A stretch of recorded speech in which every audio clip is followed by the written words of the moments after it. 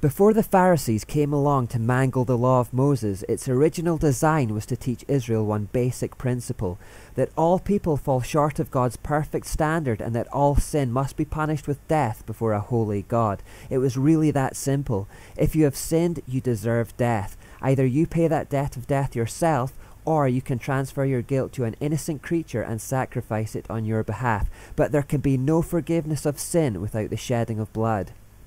What they didn't realize was that this was an exact picture, a mere foreshadow of what Jesus, the promised Messiah, was going to do for them. Jesus was going to come into the world, live a pure and unblemished life, thereby fulfilling the moral and social parts of the law of Moses perfectly, and then, having done so, just like those blameless sacrificial lambs, he would willingly have the sin of the world imbued into him, so that the ceremonial punishment of death that we deserve could be carried out in his body. He was going to be God's own sacrifice for our sin. He would be put to death by crucifixion, taking our guilt upon himself, so that we could be forgiven and go on living.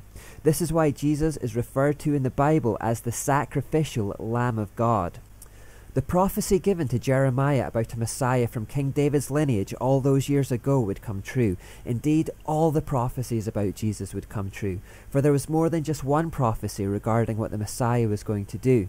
The Old Testament contains upwards of 300 prophecies about Jesus, starting way back in Genesis, and when Jesus eventually arrived, he fulfilled them perfectly. This is one of the ways that we know the Bible is divinely inspired. Mathematician Peter Stoner calculated that the chance of one man fulfilling just 8 of the prophecies about Jesus by chance was 1 in 10 to the power of 17, which is 1 with 17 zeros after it.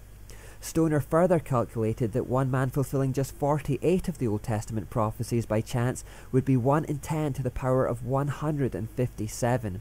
When we start considering how one person could fulfill over 300 prophecies by chance, we get into figures that are impossible to comprehend. The maths alone tells us that Jesus' arrival, death, and resurrection was by divine appointment. One of the most famous prophecies of what Jesus was going to do comes from Isaiah, who wrote the following passage a full 700 years before Jesus arrived. There was nothing beautiful or majestic about his appearance, nothing to attract us to him. He was despised and rejected, a man of sorrows, acquainted with deepest grief. We turned our backs on him and looked the other way. He was despised, and we did not care. Yet it was our weaknesses he carried, it was our sorrows that weighed him down, and we thought his troubles were a punishment from God, a punishment for his own sins. But he was pierced for our rebellion, crushed for our sins. He was beaten so we could be whole. He was whipped so we could be healed. All of us like sheep have strayed away. We have left God's paths to follow our own, yet the Lord laid on him the sins of us all. He was oppressed and treated harshly, yet he never said a word. He was led like a lamb to the slaughter, and as a sheep is silent before the shearers, he did not open his mouth. Unjustly condemned, he was led away. No one cared that he died without descendants, that his life was cut short in midstream, but he was struck down for the rebellion of my people. He had done no wrong and had never deceived anyone, but he was buried like a criminal. He was put in a rich man's grave. But it was the Lord's good plan to crush him and cause him grief. Yet when his life is made an offering for sin, he will have many descendants. He will enjoy a long life, and the Lord's good plan will prosper in his hands. When he sees all that is accomplished by his anguish, he will be satisfied. And because of his experience, my righteous servant will make it possible for many to be counted righteous, for he will bear all their sins. I will give him the honors of a victorious soldier, because he exposed himself to death. He was counted among the rebels. He bore the sins of many and interceded for rebels. All of these things, written hundreds of years before Jesus' arrival, came true.